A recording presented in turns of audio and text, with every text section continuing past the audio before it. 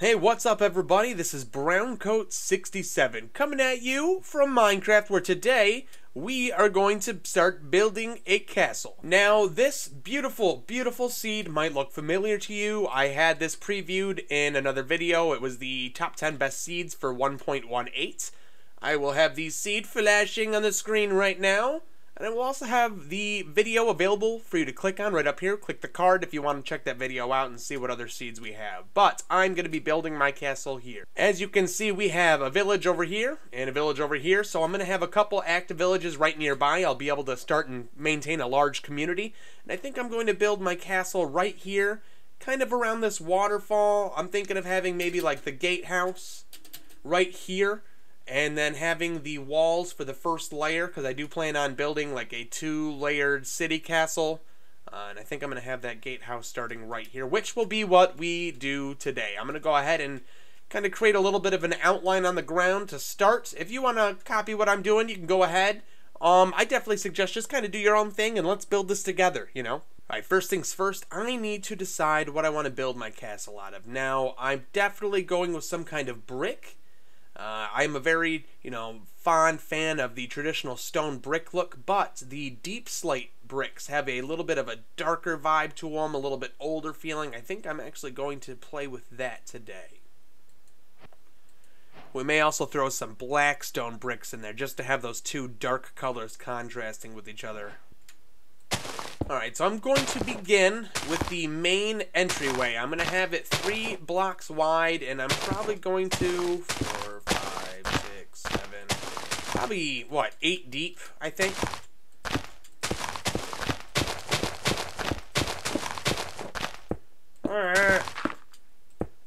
Alright, so that will be the main hallway here for the gatehouse. I'm definitely thinking I might do like a moat around it too and have kind of a drawbridge, and I'll go over that with you, and we can actually make that work with some command blocks too. That'll be pretty fun. Alright, and I think I'm going to take that 8 out in either direction here. Make a big gatehouse that's very easily defended.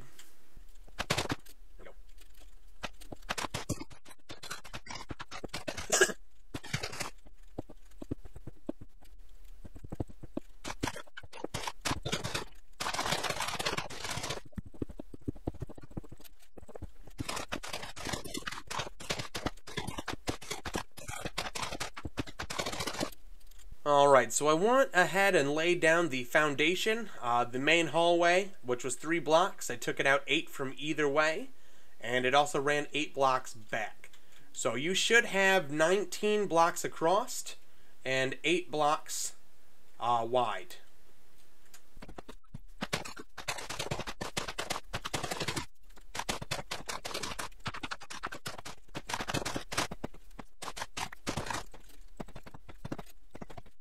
Alright, now I switched back over to that deep slate, and I'm using the deep slate bricks. I'm going to use those for the exterior walls, and I've got the black stone down for the bricks on the floor right now. Both of those dark brick patterns I think are really going to work well together. Now on the sides of this main hall, I think I'm going to have a fun little area where archers could shoot intruders from the side. So we're going to put these walls up, kind of like what we would do with an XP farm, where you have like a one-slotted window. Just like this. So as people, if they were trying to break in, like an army that was trying to, invade, as they would come into the gatehouse, if they managed to get across the bridge, you could have archers and defenders lined up in here to stop them from getting to a secondary door, a secondary gate.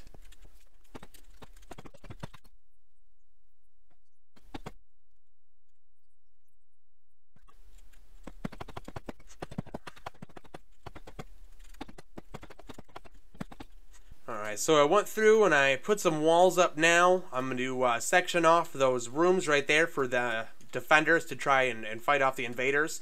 And then I'll probably put like barracks areas here for them to sleep in on the lower floor. And the upper floor I might have some kind of like living quarters for the guards and soldiers. Obviously there'll be some defense up here as well for the gates. And of course, I'm going to add in the commands for the actual working drawbridge here, and we'll start working on our moat here in the front. what I'm going to do right now is I'm going to go ahead and finish up these walls on the bottom floor. I'm going to take them all up. Probably, I'm going to want the front door to be at least probably 4 blocks tall. So I think I'm going to take them all up to 5 blocks like this. That way I'll be able to have a pretty big drawbridge that will open and close across the moat. And then we can start on the second floor.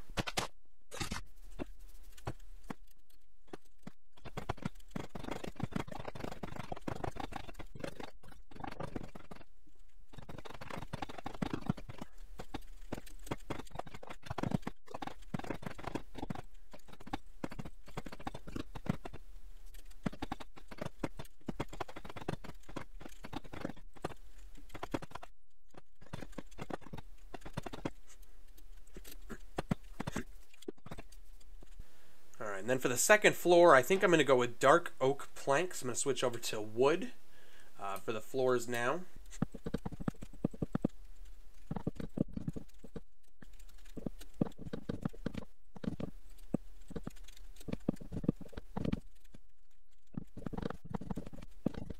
Alright, so I got the rest of the holes filled in with the dark oak planks now.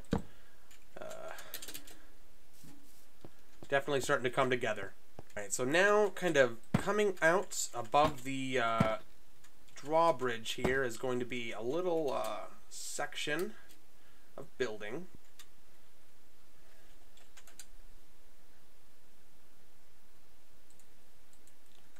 Got myself some deep slate brick slabs here, and I'm going to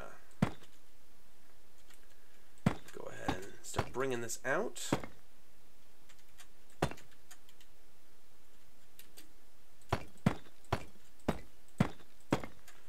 Like so. So now the defenders above on the second floor here will have a safe place from a majority of the army. I'm going to build these walls up here where they can actually focus on people coming in towards the door with battering rams or anything like that.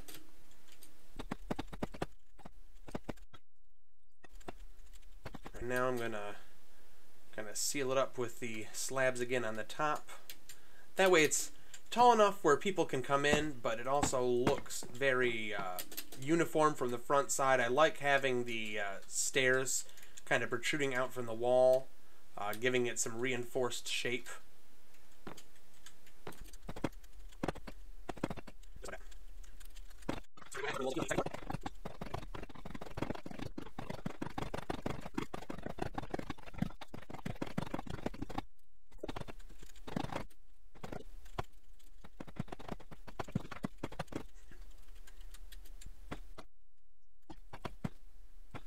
Put some windows in the front here. I'm going to start that off just 1 brick away.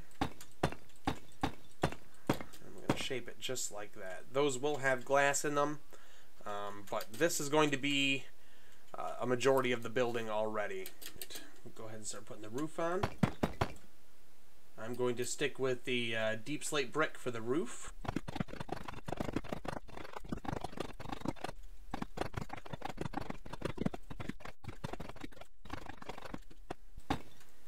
Now I'm going to add some crenelled battlements to the top side here. Try to give it that classic medieval look.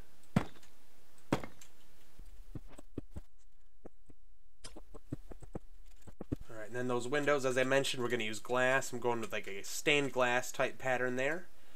And we're going to start working on the moat. So we're going to dig a little bit.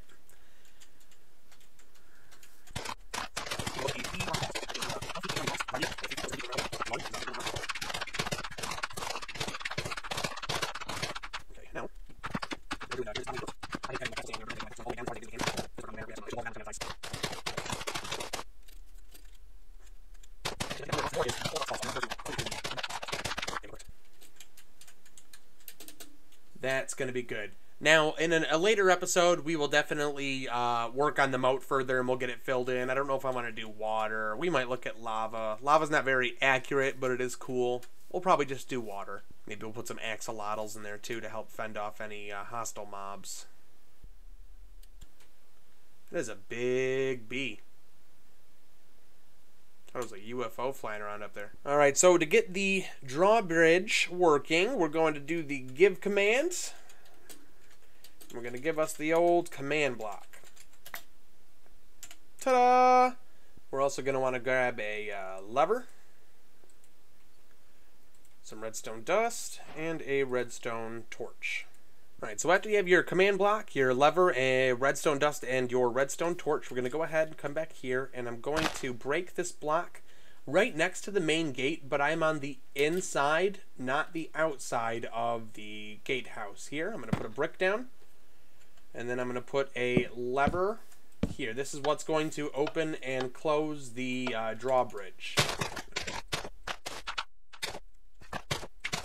Alright, so I cleared out the ground below it, and I put a command block here, and I'm running redstone dust from on top of the command block down, so it wants to drop down a block, and then we're going to raise back up one block and have a redstone torch on it. Then right next to that's another command block with some redstone dust on top. So what this is a switch. This is going to let us switch between a couple different things, and we're going to add a couple more command blocks as well, but I just wanted to show you that first. This is, like I said, this is going to be a switch that is going to let us open and close the drawbridge, and we are only going to be using fill commands. So first things first, I'm going to come over here and I am going to press F3, and a bunch of holy crap information is going to pop up all over the screen. One of the things that I want to show is actually over here off to the side of the advancements is your X, Y, Z. Those are your coordinates. You're going to need to get those for a few different positions. So the first set of coordinates we're going to want is going to be one of the bottom squares of the front of the gatehouse where the door is. Okay, so we're going to come down. It doesn't matter which side. I'm going to drop down right here onto this one, and I'm going to hit F3, like I said, to pull up that information. So now the coordinates I'm writing down is that X, Y, and Z value. Now right below that where it says block, those are the exact square coordinates. So you're going to want to grab those. So it's going to be 62. 93, and that's going to be negative 119. I'm writing these down. Make sure you use your coordinates, not mine. And then we're going to pop up here, and we're going to fly up to this corner, which is the other corner. The only thing is we're going to add one more to the Y value because it's grabbing the spot where your feet are. So it's going to be 62, and we're going to do 96. And then it's going to be negative 117. So these coordinates here are for the door. Hold on, let me turn this rain off here. Stop it! I love Java Edition and the ability to use these awesome shaders, but man, does it rain so much more than in Bedrock Edition. So now, very similarly, I'm going to grab this coordinate here for this corner of the where the bridge is going to be. And then I'm also going to come over to here and grab this coordinate. Make sure that if you're down on the ground like this, I would add 1 because I want to grab this block, not down here. Okay, so you can try to position your feet there like this, and that way your coordinates will better match it as well. But either way, just make sure that you're grabbing these ones here. So like if I were to go all the way down, I know that's 91, so I do need to be on 92. So this first one for me is 58. 92, and that's going to be negative 117. Now if I were to come over here and stand in front of this one, so it's going to be 61, and that's also going to be 92. And just like before, that's going to be a negative 119 because these are the same Z values that we had used for the door. Alright, so now that I have all of that, we can start working on our fill command. Alright, so for the one that is naturally on, I want to have the door open, I think. So this side here, I'm going to come over, and in the first one, I'm going to put in my fill command, and I'm going to start doing the coordinates for the bridge area above the moat. And for this one is 58, 92, negative 117, and then I'm going to go to 61, 92, negative 119, and this one here I want to replace with dark oak planks, and I'm going to replace, which means that none of the tiles are going to get dropped when it switches. And now to this one, I'm going to do the similar thing. It's going to be a fill command, but I'm going to use the coordinates that I got for the door.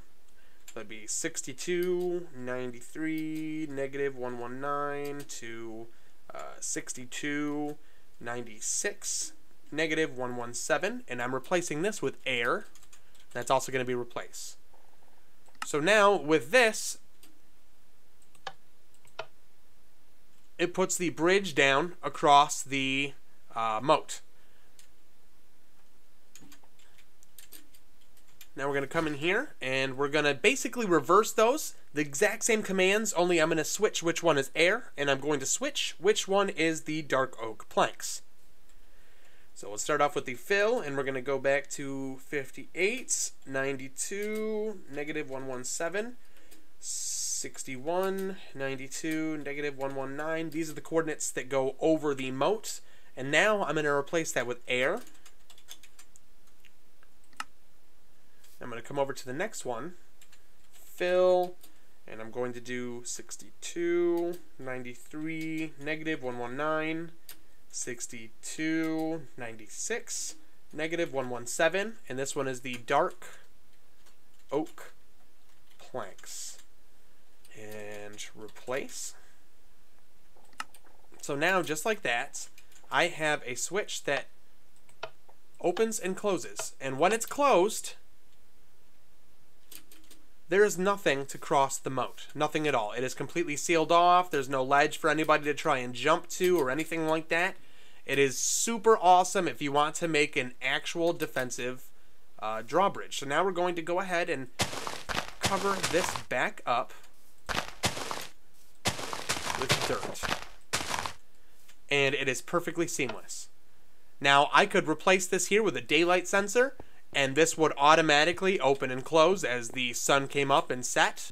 But for today, I think we're just going to go ahead and leave this. Now you'll notice that it's popping up saying that I filled those blocks. So let's go ahead and do game rule. This is going to be right into your chat bar. Command block output, and make sure you have those capitals, and we're going to put false. This is going to make it so that when those command blocks activate and deactivate, it's not going to keep popping up that it's filling those. So now you have a seamless drawbridge that opens and closes quickly.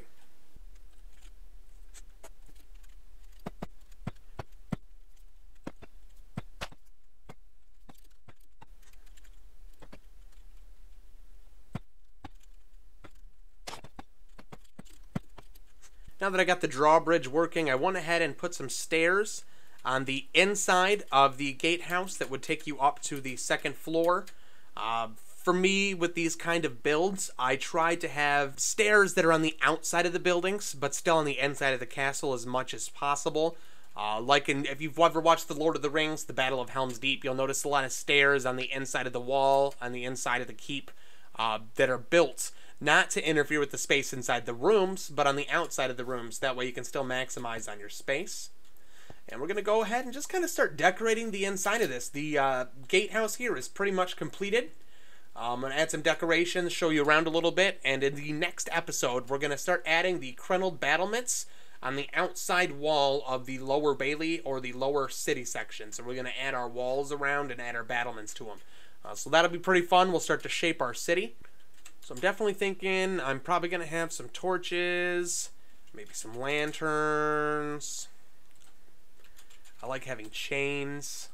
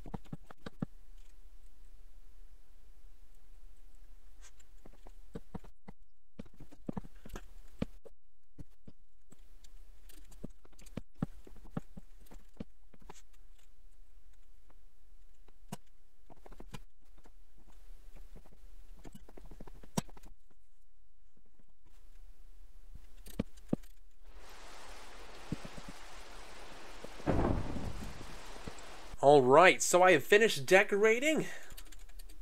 Let's set this to nighttime and see how we look at the night. Oh yeah, looking pretty good. I like it.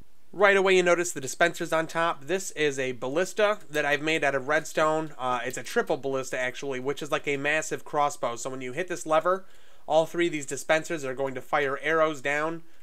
These are like pinnacle type defense and siege technology from the medieval time period. You see a lot of ballistas, trebuchets, catapults, things like that. So I'm definitely going to try to put some of those into the build.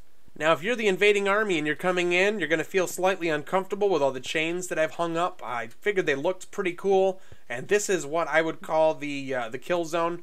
As any kind of invading army tries to get in, there would be a lot of defenses in here. If somehow you manage to get over this gate, which retracts, and you survive the onslaught of defenders from the roof and from the portal above, you get into here, and I'm going to create a secondary gate here. Where you will basically have to get through the next door while getting shot at from defenders. Now, if you were to go check out the inside, you have the defense rooms, which are very plain and dark. I don't want those lit, because if it is nighttime and the attackers are coming in, you don't want them to see where you are, but you want to see where they are. So you don't light behind you or where you are, you light up where they are. And then coming over here, this is one of the rooms where the soldiers, guards here will sleep. I've got the exact same setup over here on the other side. And then we can head upstairs to find some more of the guard and soldier areas. We've got a table with some chairs, some more beds set up, some books, got some barrels. So this is definitely where the soldiers of the gatehouse will live and spend all their time.